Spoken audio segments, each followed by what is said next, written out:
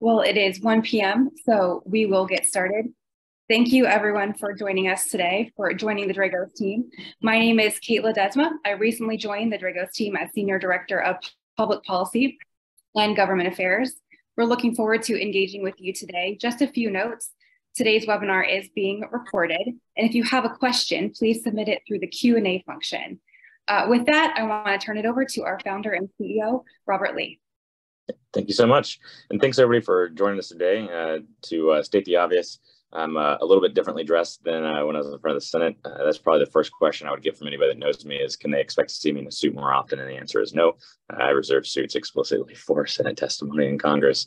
So instead, I'm in a hotel today, which tends to be the place that most of us in the industry live out of. So appreciate y'all's patience with the decor and everything else, and looking forward to this. So I got flooded with questions over the years about testifying to the Senate, engaging policy leaders, sort of the conversations that take place, how it works, kind of the mechanics of it, et cetera.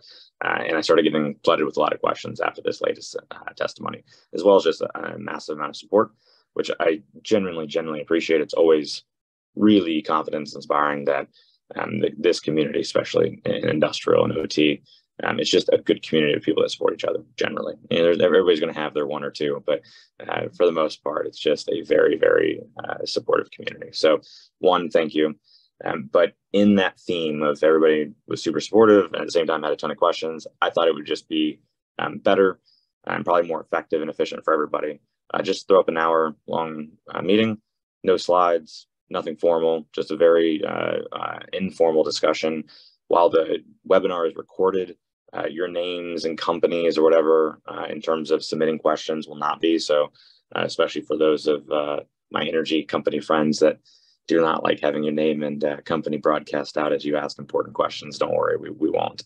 But I'm going to open up with just some statements about the testimony and kind of the points that I made. If y'all could start lining up the questions that you might have, ranging from anything from the subject matter that was in the testimony, testifying in general, engaging with policy, or just insights about the threats and vulnerabilities and things that was referenced in there. Just go ahead and start lining those questions up, and I'll start filling the questions as soon as I'm done. We will run this until there's no more questions. So if y'all don't have questions, we'll end early. But hopefully, given the initial response and so forth, I think we'll have some pretty good ones. So for those of you that don't know me, as mentioned, the founder and CEO over here at Dragos. We're an industrial cybersecurity tech company. But before that, I spent most of my career on the Air Force side of the house, serving over in the National Security Agency, where I built out the U.S. government's mission looking at state actors breaking into industrial sites over the world. So it's been really interesting over my career to see the landscape shift from there are no such thing as industrial control system threats, or actually it was started with what are industrial control systems and kind of like the security discussions. Then it morphed to, well, we need to focus just on the legacy stuff and vulnerabilities, but let's be real, there's no such thing as ICS threats. And we tried to prove differently and show, and then eventually got really good at showing, unfortunately, on the agency side of the house. And then it morphed into, okay, there are threats. We need to start doing better security. And that morphed into, oh, well, there should be OT specific security. And it's just been an interesting evolution of the community in my short time doing it, right? And so it's been interesting to say the least. But what's probably filled me with a lot of pride is also the work over the SANS Institute, where I still teach and author the Incident Response Network Monitoring class for ICS, and seeing just the massive amount of community members that have taken that training or people that have crossed into ICS security. And I would say that while the material in the testimony is intense, talking about threats and critical national infrastructure and national security risks, the very positive aspect is this is a community that continues to invest in problems. It's a community that knows how to get things done. And we have seen just a massive influx of people joining the ICS security community and companies focusing on it in a way that nobody would have really predicted, a decade ago. So the testimony itself, essentially, from a process standpoint, I'm sure other companies can do it differently or other people can do it differently. But Dragos' stance is not to go sort of proactively seek out things. Usually we don't go and sort of insert ourselves in the conversation. I think people should be really careful about that when you're at a company. You don't want, I assume maybe some people do, I don't want Dragos to be inserting itself into conversations that may turn into things like regulation or requirements on the infrastructure community. The infrastructure community should be speaking for itself. Cybersecurity vendors, especially ones that have a bias if they want to be able to deliver their technology to do these kind of answers, need to be really careful about getting involved in public policy. You need to be really thoughtful. So our stance is usually just, they know who we are. We put out interesting research and insights. We're pretty transparent and candid. If they want, they can call us and we'll help them out. And so pretty often I'm down the hill, usually with staffers or other folks. It started out years ago as, here's how the power grid works. There's not just one, and there's transmission, distribution, and generation. And hey, when you talk about energy, it's actually a lot more. It was started out almost just explaining the industry, and then over the years, it got into really, really well-informed conversations. I've been incredibly impressed with the congressional staffers and the expertise they've developed on this. If you think about it from a congressman standpoint or congresswoman standpoint, they have to be on so many committees and cover so many topics that it's easy to kind of poke at them every now and then, but it is impossible for them to be expert on anything. And so the staffers carry a lot of that weight to really investigate and then get insights and gain expertise and go have these conversations. So the way that this Senate testimony came out is I got a call from one of the Senate staff members. They knew my name, they've interacted with me before, and actually that individual I've gotten to know quite well. Because he was the one that invited me to the last time that I testified in 2018. And so he called me up and said, look, it's been 5 years. We are having a hearing on cybersecurity for the energy sector. We'd love to have your perspective on what's changed in the last 5 years. And it's going to be kind of a unique panel because sometimes you'll have like all government representatives or all industry representatives or whatever. And this one was a really well-crafted panel where he had a representative from the Department of Energy, which was Director Kumar Piyush. And then you had Steve, who is he's the Chief Security Officer over at AEP. And then you had me representing cybersecurity kind of tech vendor. So you had a combination of a vendor, an asset owner, and a government representative all being able to field these questions for the Senate, which is bold, but good. Why is that bold? Because when you're a government representative, you can get beat up on pretty quickly. And I think a lot of us saw that in the testimony. I thought the senators all were great. I thought the questions were great, but obviously there were some hard-hitting questions that were getting thrown to Piyush. And so usually they try to have those kind of conversations, at least with pure government agencies. But because of the topic, because we all kind of know each other, because the significance of it and the fact that this isn't something that like government is going to solve, they decided to have kind of this three-pronged approach with the panel, which I thought worked out really, really well. And I was a big fan of kind of how it flowed. And so that's kind of how it came about. It was just kind of a random phone call. I found out that I was going to be testifying a couple of days before, and I think it was like the end of the week before, and then wrote the testimony. So essentially, you write a written testimony, which is the encompassing of kind of all that you really want to be able to say, and then you condense it down to a 5-minute or less sort of verbal testimony. And so if you watch the hearing, the written testimony is much more encompassing on the thoughts that I had, but the verbal testimony gets to the points, which I'll cover here in a second. And then, of course, the questions and answers are usually informed by the testimonies. The testimonies get submitted 2 to 3 days. I think it's usually 2 before the hearing. And then the staffers go through it all and write questions for the senators and prepare them. And so it ends up being a really good process. Like I've been in awe of it. And I think many Americans or folks not even in this country would appreciate that politics have been pretty divisive over the past couple of years and pretty partisan. And regardless of whose side you're on, you look internally and it's kind of dismay at some point, especially if you view it through the media and kind of those conversations. It's pretty quick to get disheartened about some of the things that you see. We all want our families and our kids and everything else to be taken care of. So the idea that people aren't working together to solve these issues is always disheartening. But the reality is there's a lot more that happens, and a lot of good work and a lot of bipartisanship that just doesn't get the media attention as much. In the same way that every time one of our customers stops a cyber attack, they don't get in the New York Times for that. Power company invested really well, did amazing, and kept the lights on. It's not going to be the headline.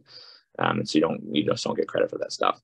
But I will tell you that it has filled me with immense pride to be able to go and testify to America's representatives representing all of these folks. And it's just, it's really cool process to get involved in. So anyways, let me transition to kind of the main points of the testimony, just to jog everyone's memory and open a dialogue. And like I said, we'll jump right into questions. So for me, point number one is really around, and what my intent there was really trying to enforce the discussion around OT. There have been a lot of companies and a lot of governments that have invested a lot in cybersecurity of critical infrastructure.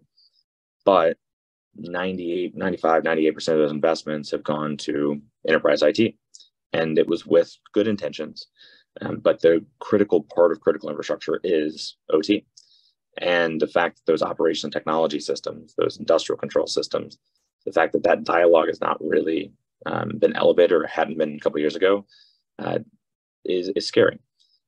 There's board, I very often go brief at board of directors member meetings, and it is not uncommon for a board member or even the CEO to sort of pull me aside and go, see, we're doing all these amazing things. I'm like, okay, do you know what you're getting for it? Like, can you understand this? Or are you just excited there's kind of like green KPIs, like what, and more importantly, is it the enterprise or is it enterprise IT? Because the slides always, from enterprise IT, here's what we're doing. And I had a very well-known CEO ask me this, and we were in the boardroom, and I challenged, and I said, well, you guys are doing amazing work, but enterprise or enterprise IT? And he's like, what are you talking about? Of course, it's over the entire enterprise. And the CSO is like, no. I only talk about enterprise IT. I don't talk about this OT stuff. That's not in our gambit. It's on our lane, if you will. And the CEO's eyes just realized that all these investments that they're making weren't on the revenue generating part of the company. And it wasn't on the part that makes critical, safe infrastructure. And there's environmental impacts and safety issues and things that can take place in these attacks. And so there's a lot of CEOs, boards, prime ministers, National Security Council members, et cetera, that over the past couple of years have really learned that the critical part of critical infrastructure is not getting done by everybody. Some companies doing quite a lot. And so that first point was really, hey, there's an industrial cyber threat landscape. Talked about it last time. I mentioned that we shouldn't be freaking out. You always get that question as a cybersecurity professional by folks. They go, what keeps you up at night? And back in 2018, when I had asked that question, I was like, not a lot. Like, look, we've got a lot of work to do. But our infrastructure providers, the asset owners and operators, they have just really put a lot of work into making sure we have a reliable and safe system. They didn't necessarily design security in, necessarily, always thinking about security, but they build safe and reliable infrastructure, and they care about the communities. And so that safety focus and that reliability focus has contributed significantly to cybersecurity, whether or not it was intentional. So in 2018, my answer was, hey, don't freak out, but the industry is going to change. We're going to get to this place where we're much more homogenous. It's going to get common operating systems, common protocols, common network stacks, common software that's embedded in controllers. And we're going to start seeing attacks at scale. We're going to start seeing an adversary not invest just to go after one facility. They'll be able to invest to make a capability they could reuse cross-industry. And when that happens, we're in a very different place, and we need to take that very seriously. And so that was the 2018. So the 2023 one update on that was, yeah, here's what's changed. What I would mention before came true. Got pipe dream. Here's what we know about it, and the thing that we don't want to do is hype it up, but we don't want to under acknowledge the risk. And if you look at the risk, you have an attack framework that an adversary has developed, a state actor has developed to be able to go against any different industrial industry. So it's cross-industry, reusable. It's not something with just like exploits and patching and whatever and vulnerabilities. Like it's put a big focus on you need to be able to detect and respond to these things, not just try to prevent it. And it's a pretty good signal that strategic state adversaries are going to continue to invest in going after OT infrastructure. We've never been in a place where we had a reusable cross-industry attack framework that could do physical damage and disruption. Just never been in that place. So we need to acknowledge that and think very seriously about what we do next, which then led to the second point, which for me was stop investing in things that don't work and start investing in things that do. And we have really good examples of things that don't work well, and we have really good examples of things that have worked really well. And it was understandable. And so that second point can come off pretty harsh as I get into the details here in a second, but it's not intended to. This isn't your baby's not pretty, this isn't your efforts are in vain, this is, hey, we're talking about people, life, safety, national security, let's have adult conversations, let's pick answers that are going to work. And when people may have invested in those things in the beginning, it was probably with good intention and good reasoning. But as we've learned lessons, let's adapt them. I think anybody that's been around certain government circles understands that usually when like a program is created, even if it ends up not being very successful, like it's hard to kill those things. And a lot of money, time, and resources get wasted almost over a fear to talk about failure. But that failure causes lessons learned and insights and super useful. And the example I gave, which I'm sure made me some enemies, was I mentioned that there's a lot of money that goes to national labs to invest in trying to make new cybersecurity technologies. And I'm not talking co-development, I'm not talking grants, I'm not talking those things. There's a lot of great research, but a lot of like tech development to do tech transfer to the private sector. And all the projects that come out are like science projects or repeats of things in the industry. Good example, Dragos makes technology that identifies assets, understands industrial security protocols, identifies vulnerabilities and threats inside of those ICS networks. Great. When we started, there was like 20 competitors doing this. We're down now to like 3 or 4 that are out there, and there's like 2 big ones, right? And yet there's still new investment, new taxpayer dollars going into investing in making technologies to identify attacks in industrial networks or to analyze protocols to identify assets. It's like, guys, what are you doing? Like this, we solved, like we got it. We did it in the private sector. We did it with capital funding. Don't use taxpayer money on things that they don't need and the things that aren't working. And so I pointed out a pretty harsh statement, which was, I've asked around. I sit on an advisory board at the DOE, the Department of Energy. I'm in depth in these conversations. Name me one cybersecurity technology that wasn't duplicative with what was in the private sector already that's still being used, that's actually useful and novel, and it's being used widely, or it's been sustainable, or really taken and run with. Define it however you want. Define success a lot of different ways. I'll give you an open gambit, an open aperture here, but show me. And there's none.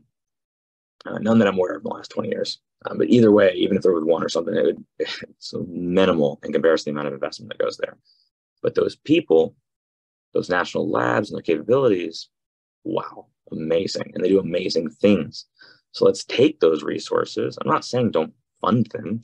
Take the same budget, but reallocate where we're focusing. Stop focusing on things that don't work. Let's look at how we fund the Department of Energy to actually, this ties into point 3 a little bit, but I was like, let's talk about how we fund the Department of Energy, where the Department of Energy right now is still developing new and interesting research and tech for green energy and electric vehicles and distributed energy resources and all these things, and not building security into it. And there's no budget in those projects for cybersecurity investments. So we are still putting into place new greenfield kind of technologies that we're not applying any of the cybersecurity lessons that we go out and talk about. And I've kind of warned them privately as well, is be careful being a hypocrite. You go out and tell power companies to do something, and you're not doing it in your own federally owned power companies, or you're not actually doing it in your federally funded research projects and new technologies. You got to be careful. You can't just dictate to the companies to do something and not do it yourself.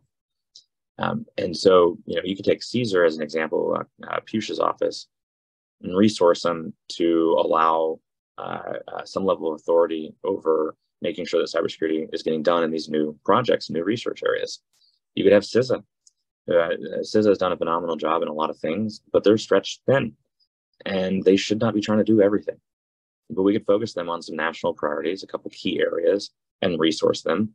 But internally, really resource them and give them the authorities to hold the federal agencies accountable.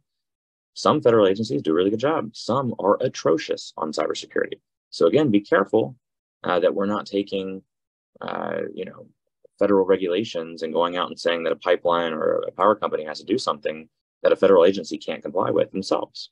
Like, just make sure that CISA has the authorities to go take care of that. So it had nothing to do with don't give them resources. It has everything to do with get them the resources. That's fine, but focus them and let's actually solve some of these issues. And I also highlighted in general, one of the things that really, really works well, and we've seen work really well, is when there's a single voice of government, not every FBI field office, every military base, every 3 different sector-specific agencies, all coming and asking for 2 or 3 things, and they're all misaligned. But when there's a single voice of government saying, here's what we want you to do and why. This is why we want you to do it. This is what the outcome is that we'd like. How is up to you. We've seen that happen. We saw that with the 100 action plan with the electric sector as an example, where government said, this is why we're concerned. This is what we need to be able to do. How you do it, private sector is up to you. Not dictating it, not suggesting it, not influencing it. You just do whatever you want. And all the CEOs got together and they did. And we saw massive increases in security across the electric sector, as well as more visibility across these operational environments. So we know it can work when government comes with why and what, but not how. And that's a policy position that I have and talk about in Australia and in Singapore and in the UK. It's not specific to the US. Why and what, not how.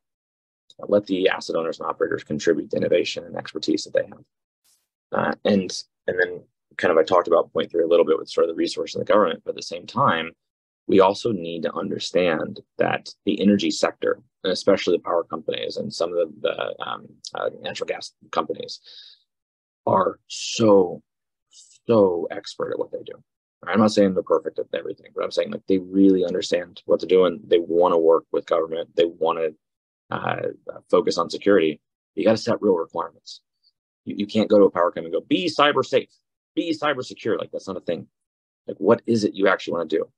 An example I give in the testimony is, look, if a power company CEO was trying to invest against a scenario that's never happened, let's say the threat is China, Russia, and Iran are going to team up, form a supergroup, and come at the power sector. It's unreasonable to expect them to be ready for that. It's unreasonable to try to invest in that because it's not happened. So even if you did invest, and even if it happened, it may be different than you thought it was going to be. It may have manifested in a different way. So what you invested in may not be effective. And you're putting a lot of costs on ratepayers, putting a lot of costs on American homes to be able to invest in things that have not happened. And we don't even know if it's going to manifest in that way. So I think you could still do defense against it. But if that CEO is in front of Congress, I'll be right there with them. Like, yeah, they're okay. Like, they did fine. But if you're a power company and you don't have prevention, detection, response, and recovery capabilities in OT against the Ukraine 2015 scenario, or the Ukraine 2016 scenario, or the pipe dream scenario, or ransomware across operations, stuff that's actually happened, not somebody gave a black hat talk, but real risk, real scenarios that have actually taken place in your industry. If they're not ready for that, they're way behind and probably ought to be legally liable on some of that risk because it's risk outside the fence line on people, not just your company. So basically, identify the difference between business risk and community risk. And if they're community risk items, openly talk about them of, hey, power companies, here's the risk scenarios that the government cares about. Here's the information we have about them. Here's what we'd like you to be able to accomplish. However you want to do it, please go accomplish it. You'll get a good response. And we've seen it work really, really well. So my kind of key point at the end was, when you talk about energy companies, especially the electric power companies in the United States, especially the larger ones, realize they're already extremely heavily regulated. We're operating the electric system in a way it was never designed.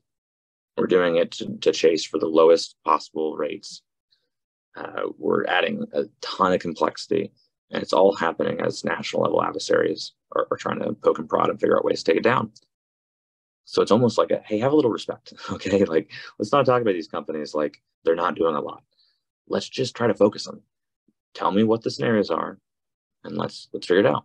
But if it's just here's a regulation or here's a framework, that's a bingo card. What we should do is figure out the scenarios, figure out the right answer, and then map it to NIST, map it to 643, map it to NERC, map it to whatever. As a language, as a common lexicon. It's like MITRE ATT&CK. It's just a language.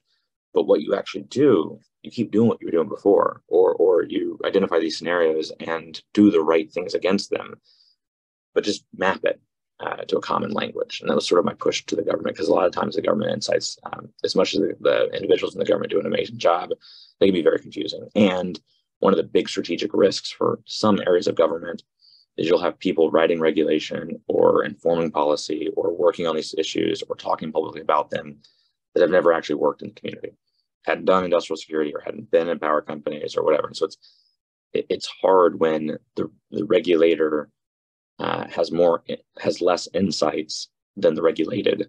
That can be very difficult and very challenging. And so we just kind of have to acknowledge that. Now, don't get me wrong, there's a ton of amazing regulators and folks out there that have expertise. I'm just saying, as a whole in the government, that is an issue that we have. So let's think about how we address it. So anyways, long story short, on my points, the industrial threat landscape had changed, especially because of pipe dream, but it was predictable in many ways. We have to understand that we need to pick things that work and let's go, but stop doing things that don't. Patching is an easy example. Some patching is okay. But people walk into these industrial environments and go, oh, they're old and legacy and vulnerable. Okay, where's the attacks that are using known ICS vulnerabilities? Because I haven't seen it. And we find that about 4% of the vulnerabilities out there are really meaningful, and you've got to address them. So you do have to take care of them, but it's like 4%. And yet we complain about the 96. Why are we yelling at people to waste resources on things that aren't adding value when we've got a lot of other things to do? And then that third point, again, making sure that we have the government really identify what it wants the private sector to do and make sure that's a conversation with the private sector, not speaking at them. And then let's go figure out those scenarios and get it done. For more insights, and I'm going to open up to questions now, but for more insights on some of the readings that might be helpful to you, number one, and I'll have Joanne on our team will post these links. Number one, if you're just getting started in industrial security and you're just super curious about how to get started, I wrote a blog years ago and I update it about once a year with free resources and videos and training classes and things like that on getting started in ICS security. So come on in, the water's warm, right? The community's great. We want more people. So that first link will be for the folks that are interested in learning more about getting into ICS security and want the resources and free resources to do so. The second one, if you're interested in the specifics around threats and vulnerabilities, I'm happy to answer questions a day on it. But all the specifics in the testimony and the things behind them are captured every year in our year in review report.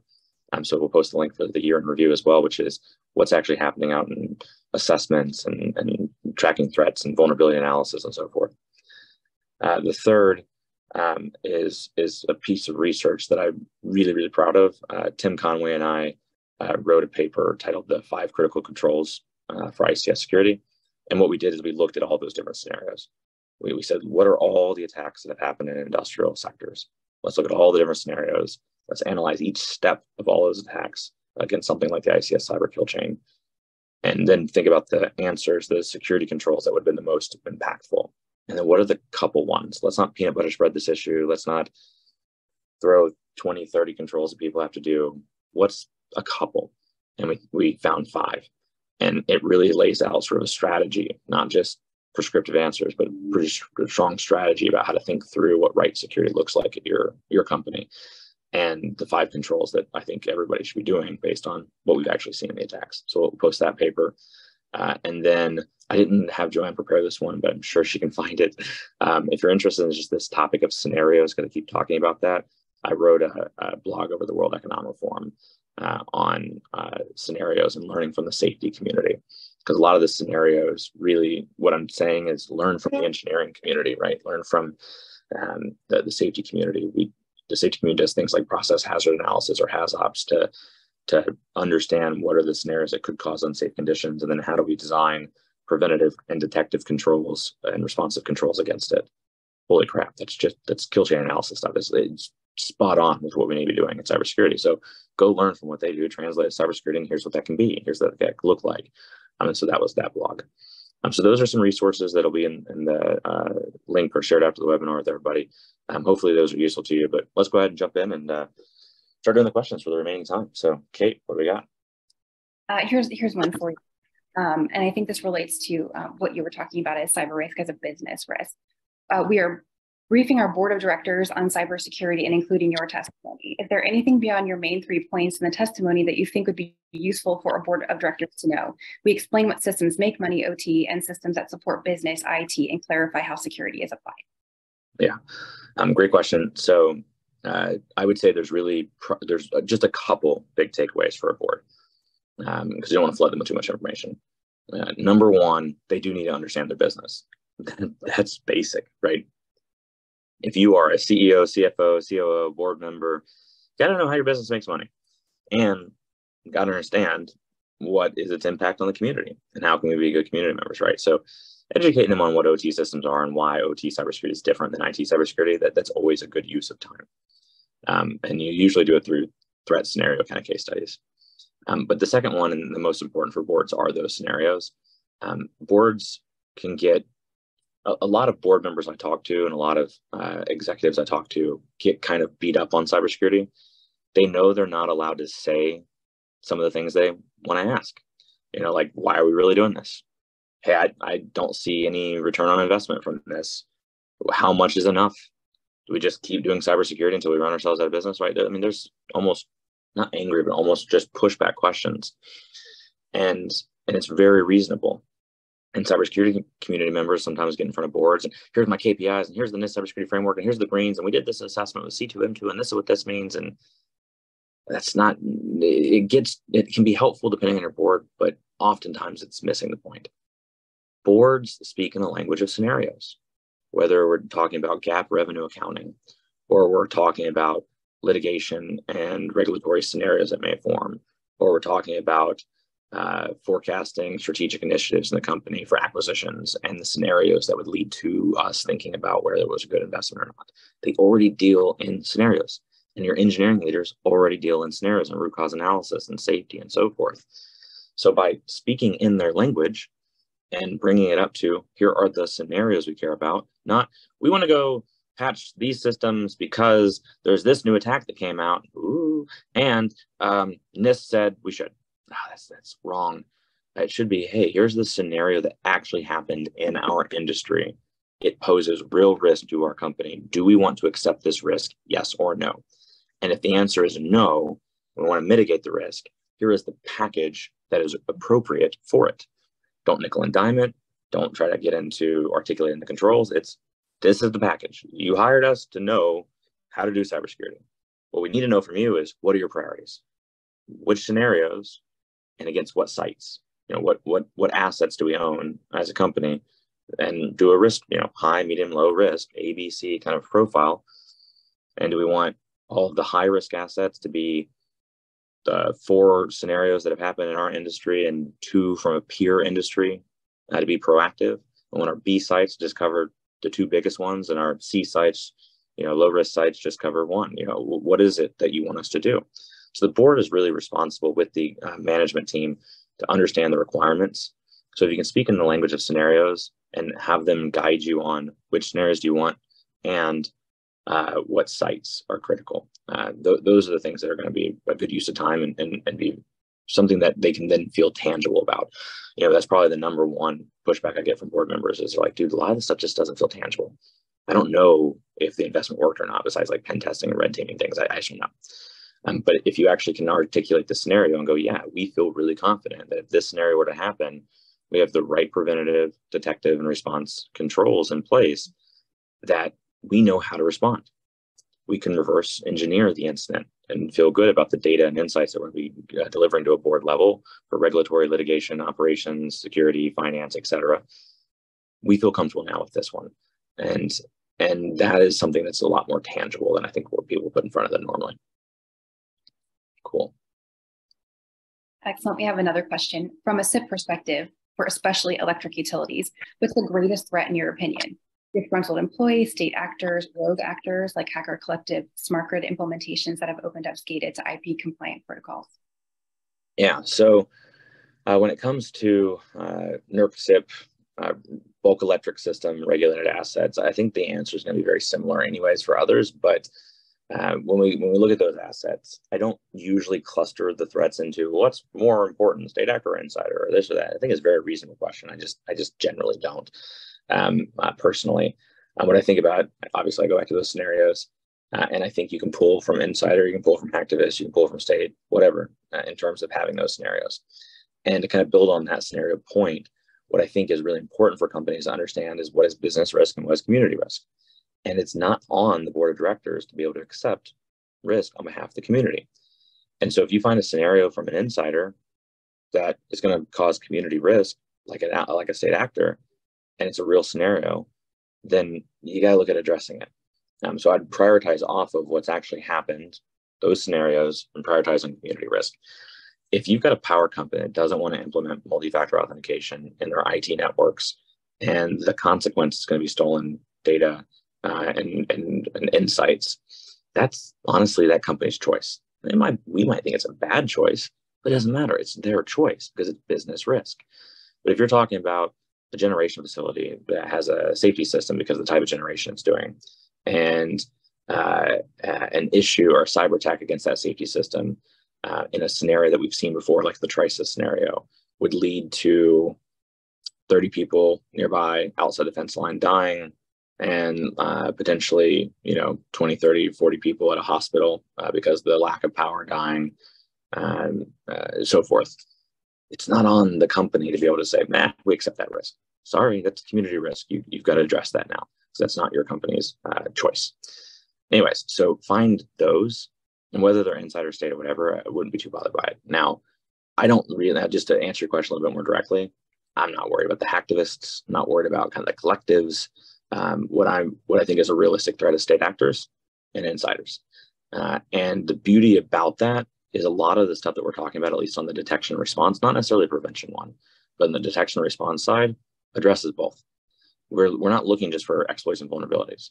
We're looking for behaviors, tactics and techniques and procedures. How would you manipulate the logic on a controller to damage a circuit breaker? How would you leverage the HMI and engineer workstation to cause effects to take down the facility, right? Like, those things happen across this system of systems, and detecting somebody doing that, whether they're an insider or a state actor, a lot of it is very overlapping. So singular investments can have dual outcomes for you. Excellent. Here is the next question.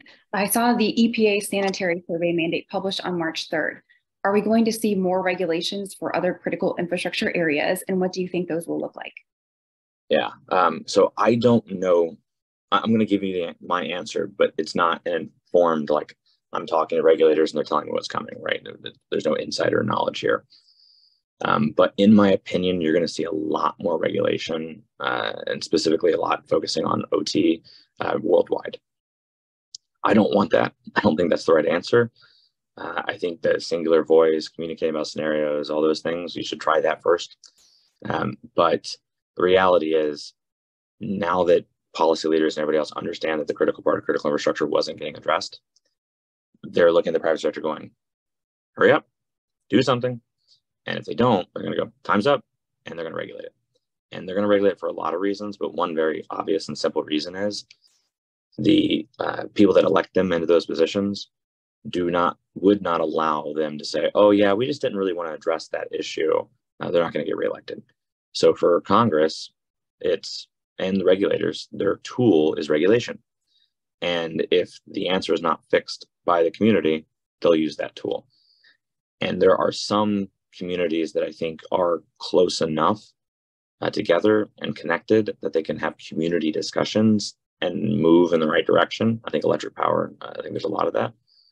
But there's still plenty of companies that are like, nah, I don't really care, we're not going to do it. And those will be the ones that get called into question and bring about regulation for everybody else. And then there's also other communities that aren't as well connected, and they don't all coordinate and talk as much. And not having a single voice back to government causes confusion, and I think there'll be regulation. So yeah, I unfortunately think we'll see a significant amount more of regulatory deliberation and regulations, especially trying to address the OT security issues. I'm concerned that we'll see a lot of copy and pasting of IT security into those. I'm concerned that some of the regulators may not bring in people with the appropriate expertise on what would be useful, but instead just solicit almost survey style. And I'm concerned that the regulatory regimes that'll get put in place will be overly prescriptive, very difficult to comply with, not enhance security all that much, but be extraordinarily costly. So I would expect that we will see more NERC-CIP-like regulations. To answer your question on EPA, I actually think that'd probably be a good outcome because of the way the community does with FERC and NERC and kind of the committees and the way that they approach the problem. I hope we don't see anything again like TSST2, but TSST2C was really well done and directionally accurate, and we may see more things like that as well. What was directionally accurate about it, it was attempting to be more performance-based on here's the kinds of things you need to accomplish. However you accomplish it, it's up to you. And that's exactly the right way to go. It's just harder to audit it. So a lot of regulations get written for auditors, not for outcomes. And we just need to be mindful of that. Here's your next question. What are your thoughts on the threat concerns regarding distributed energy systems? Seems like a lot is not available in terms of evidence other than recognition that there are concerns with integration of distributed energy resources to the grid, but that's an inevitable reality. Yeah. So look, distributed energy resources, EVs, and similar, I'm just going to kind of bunch all that together and say that lower cost assets generally have less budget assigned to them to do other things like cybersecurity because the margins are already pretty tight. So there are some large wind farms as an example, and some people are investing in them. There's also a lot of small ones and impactful ones as a collective that nobody's doing anything in. And so the cheaper the asset, usually the less resources for cybersecurity, and we're depending more and more on these assets, and the interconnectivity of them is posing real risk. You have a lot of wind and solar farms and battery farms in this country, as an example, that have contracts where the vendor says we'll remote in 3 times a week at max for maintenance and diagnostics, and it'll be from these 5 dedicated IP addresses. And then we get in there, turn on the technology, look at kind of it from a visibility perspective, and see hundreds and hundreds and hundreds of connections all the time, and doing a lot more than just diagnostics. And what's happening is some of these vendors and original equipment manufacturers are using them like research projects of, well, how can we learn more about operating wind farm to sell our next product better? But then they subcontract out to a lot of people. And so their intention is only OEM X is going to access it. But because of the contracts and subcontracts and all their affiliates, you may get 30, 40 companies accessing that one wind farm unbeknownst to the asset owner. And a lot of them are not in this country. So you have remote connections coming in from all over the world into energy assets. So long story short, you have kind of an open playground, things that aren't really getting a lot of cybersecurity investment. They're connected up to our energy system. They're becoming a larger portion of the generation portfolio. And the type of energy they're producing isn't producing inertia, right? So they're an inverter-based resource. They're not spinning equipment. Which is really spinning equipment and inertia is really important for just grid stability. And so you look at it and go, you know what, there's not a lot of scenarios that are factual today about threats that have gone after these. There's some, but there's not a ton. But after we get through the obvious ones, go do the obvious ones, right? The Ukraine, the pipe dream, ransomware. After we get through that, we need to be proactive on these because this is obvious. Like this is an obvious one of, oh, hyper-connected, cheap assets, not good cybersecurity, connecting from around the world, connected into our energy system and becoming collectively a larger portion of that portfolio. Holy crap. That is, you don't need to be an expert to be like, there's gonna be some issues there. And so we need to think about, well, what would the consequence be? So since we don't have threats as much, there's some, but since we don't have as many threats to inform us to do defense, intelligence-driven defense, then looking at things like consequence-driven analysis is super important there.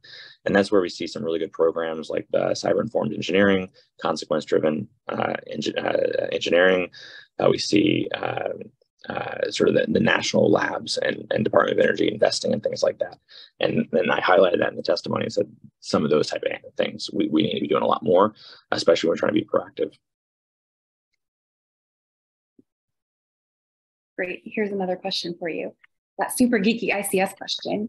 How is Pipedream able to work across platforms in a scalable way? That is very frightening. Yeah, so essentially what the developers of Pipedream did is they looked at all of the other ICS capabilities we've seen before and kind of took it as a best hits list and rolled their own, but making them better. So the east so when you look at like a network, right, north and south is going in and out of a substation or generation site. A lot of people try to monitor there because they can't get into operations environments. You need to get in the operations environments. Just watching who goes in and out of one door isn't very helpful. It's helpful, but it isn't the focus. You need to look at who's inside the house. And that's east and west analysis, that east-west analysis of looking, tapping a span port on a switch inside a generation facility, looking at the traffic moving from engineer workstations down to controllers and so forth, right? Anyways, I bring that up to say, Pipedream looked at what Stuxnet did with east-west manipulation between an engineer workstation and controllers, took that, copied it, made it better. They looked at crash override or in destroyer and what they did with native functionality protocols like OPC. And they included an OPC module that was better than Pipedream. They looked at Trisis and how it had an implant on a controller and what it could modify on that controller, that safety system, if you could actually implant directly on the controller. And they made their own implant to be able to do it on the controllers. And then we were really worried for a long time in the community about the common software. One of our researchers at Dragos for years has been raising the alarm on Codesys, saying, hey, Codesys provides a lot of functionality for people as a software technology and protocol inside these controllers, but it's getting embedded everywhere. And there's some definite risk in doing that. And that was the fourth module, if you will, in Pipedream, of perfectly capable of using Codesys to interact with as if it was in its own engineer workstation, crossing the controllers that have Codesys. Well, guess what? Codesys is in thousands and tens of thousands of devices across hundreds and hundreds of ICS vendors. So they went after Modbus TCP, which is one of the most common protocols. They went after OPC, which is a cross-industry protocol. They went after Codesys, which is embedded everywhere. And they did it by learning from all the things we've seen threats do before. So that's why it's cross-industry. And that's why it's reusable, because it's not relying on an exploit or vulnerability to do these things. It's relying on native functionality in these environments. And if you're doing the things that we've said you should be doing for the last 5-10 years, protocol aware analysis, understanding behaviors, who's modifying the logic on your controllers and how, things like that. If you could do that already against the tactics and techniques that we've seen before, well, you're in a pretty good place because that's what they did. They just learned from the tactics and techniques of the past and made them better. So your detections and response plans and stuff would be pretty effective. But if you weren't doing that before, you are way behind. Like the community is essentially just diverged. We were always kind of like together, the highest performers and the lowest performers, not separating us too much based on the risk profile. Now, if you were doing the things before, you're way in a good place. If you weren't, you were way behind just immediately. So it's a pretty big thing for the community.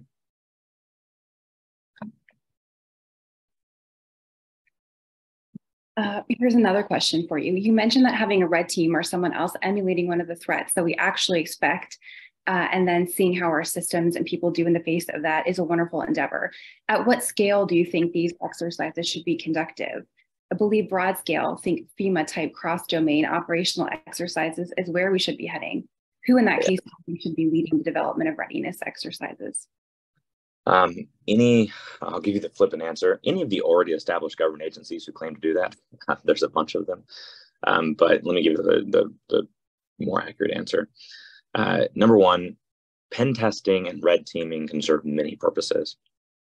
If you have to prove the risk, or you have to prove there's connectivity, or you need to prove something to internal people to get the resources to go do the problem, then pen testing and red teaming can be useful on the front end of your program.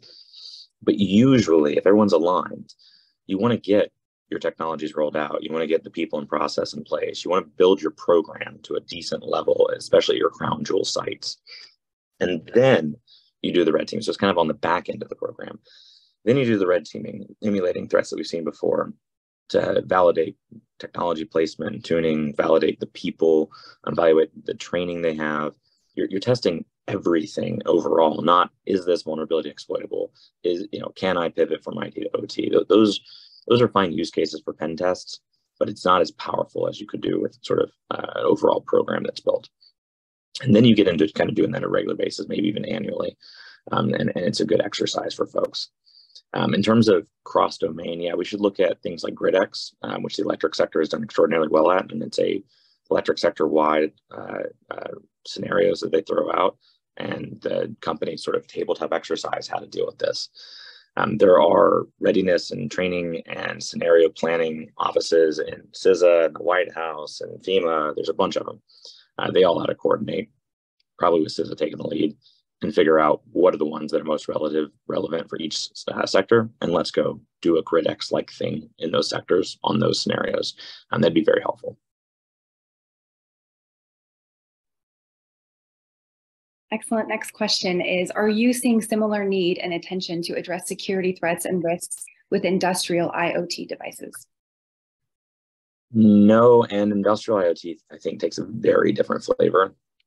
And so there's not as many scenarios that are relevant right now. That's more when you get to the proactive ones. So you kind of get through the obvious things and then focus there, kind of like we were talking, the wind farms and so forth. So I'm not as concerned about that yet. If you get through the threat-driven scenarios, then you can do more consequence analysis with that. Where IIoT, to me, is a potential risk is, number one, it's the connectivity aspect of it. So whether it's IIoT or a PLC itself, I don't really care. I just cared, are you having remote connections out to cloud infrastructure and similar? It's okay, but it enhances your risk profile, and we need to look at that and what we're going to do about it. So that's number one. Number two is that IIoT truly just diagnostics and data analysis, or is it inside of a control loop? Could modifying the IoT device itself modify the plant, modify the control functions? If so, that's not necessarily always a good design. Can we just design a better sort of implementation? And then number three, I think about product security, where a lot of industrial security is not product security. They're not synonymous. In IT, because of the focus so much on systems, we have a very system-heavy security viewpoint in IT industry. And if Microsoft, as an example, comes out with really vulnerable operating system update, it'll screw everybody over, like, globally, and we all have to deal with it. And so product security matters a ton, because system security and product security, that's your product, that's your system. So IT security is not the same thing as product security, but product security is a big part of IT security. And that Venn diagram is pretty close together.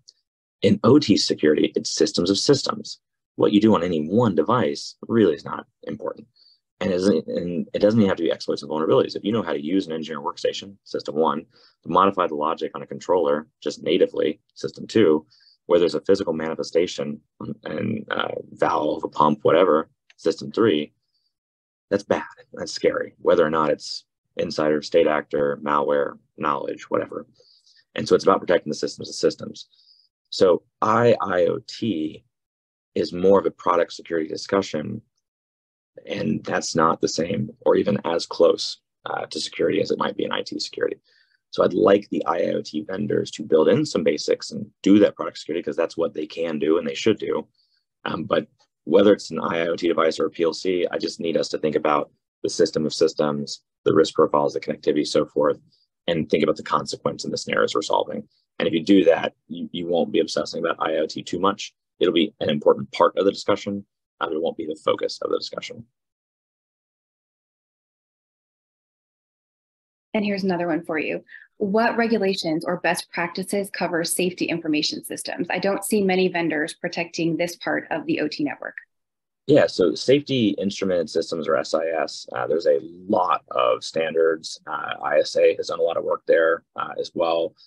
Inside the United States, the Department of Homeland Security and Department of Energy invested with the oil and gas community years ago to form the group LOGIC, LOGIIC, where they put a lot of focus and research and effort into making more safe and secure SIS environments. So the safety focus, I actually think, has been pretty heavy. And the security of those devices, we're seeing good traction. But I would say you just kind of have to, I don't think most people know about it.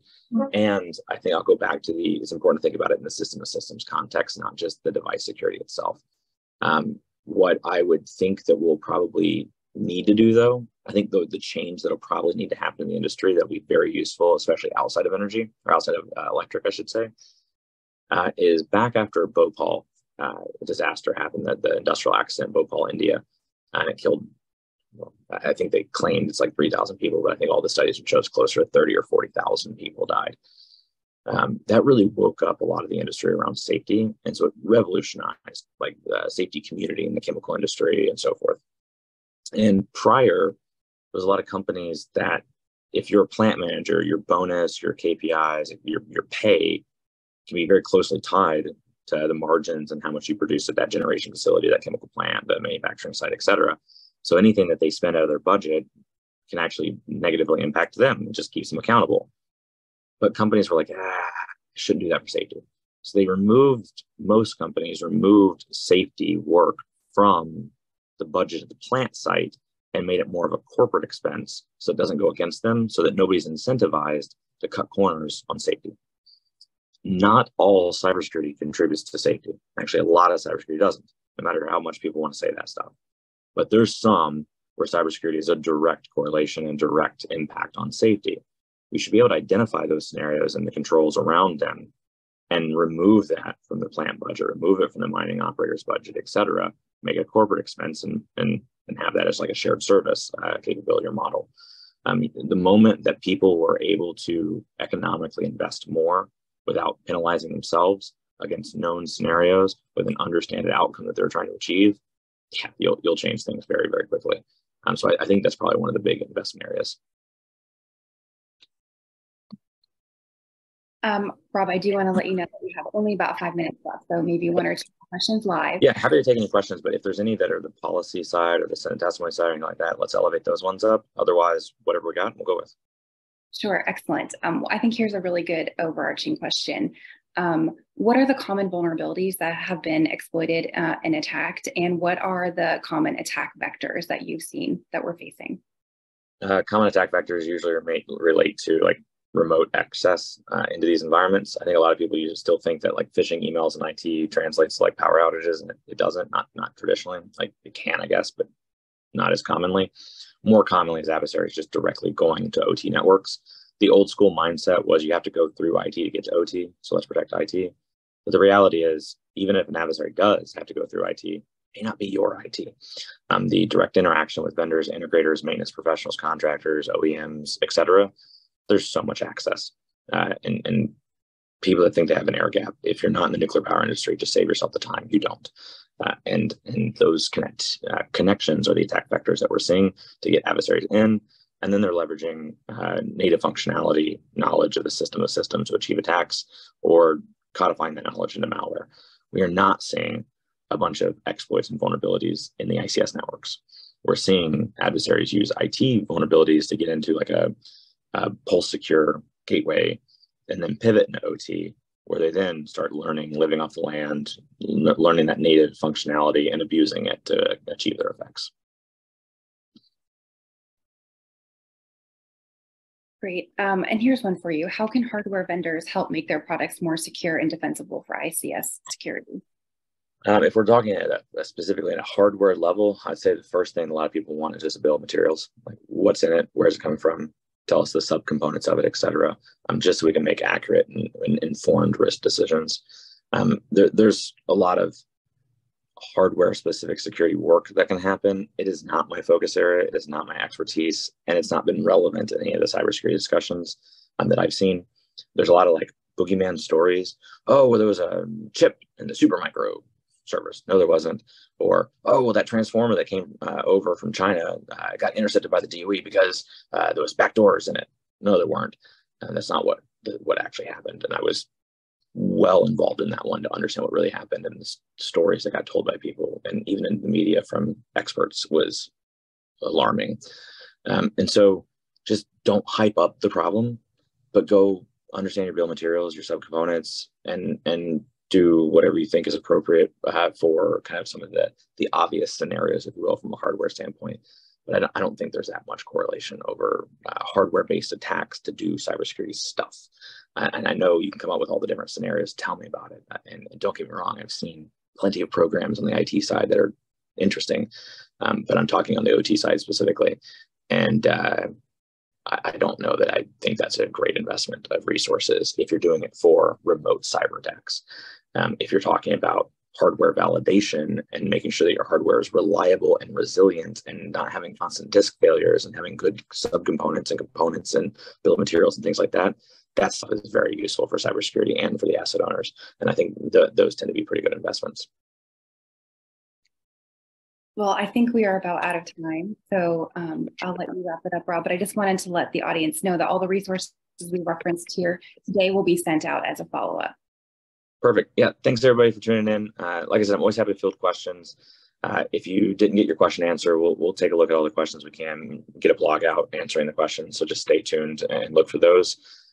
Thanks for all y'all do. I know there's a lot of people on here from policy, government, analysts, and so forth, but there's also a lot of people from asset owner operator community. And kind of how I ended my testimony, I'll end it here. We got a lot of work to do. There are real risks, there are real threats, but we don't need to freak people out. We need to understand that if we come together and we identify the real requirements, we can do it. Like, defense is doable. And this is a community that can rise to those challenges and has shown they have before. So if we get on the same page, we'll be okay. So let's not freak out, but let's focus. And so thank you, everybody, and especially for those of you that are out in the field, out actually at the asset owners and operators. Thanks for keeping the lights on. Thanks for keeping the fuel going. I know me and my kid kind of appreciate that. I like having modern society. So just thanks for all the work y'all are doing, and thanks for tuning in today. Over to you, Kate. Thanks, everyone. Again, we'll send out the resources reference as a follow-up. Thank you for joining us today.